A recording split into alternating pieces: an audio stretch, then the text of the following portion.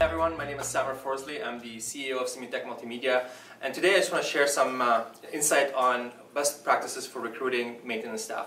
If you think about a maintenance professional, their work includes installations, maintenance, whether it's preventative or predictive, and troubleshooting. And so while you can easily, in the recruiting process, test for and identify skills when it comes to preventative or basic electrical theory and so on, the hard one is actually troubleshooting, because you have to observe someone do it and see how they think through it.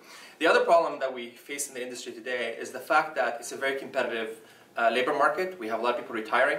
We also have a lot of pressure on manufacturing to keep recruiting as people quit and go to seek better offers somewhere else. And so if you're in the recruitment department, it's a struggle. You're always looking to recruit the next person, but how do you assess them?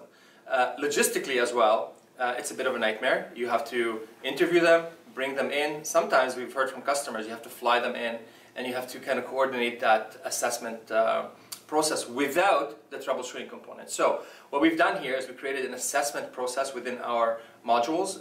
You can actually easily create a custom test that you send to a recruit.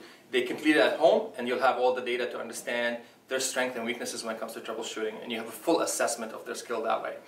We're doing a webinar on the topic October 5th. Please go to simutechmultimedia.com, look for that registration link, and join us on the webinar. We look forward to hearing from you, and please come and ask as many questions as you'd like. Thank you.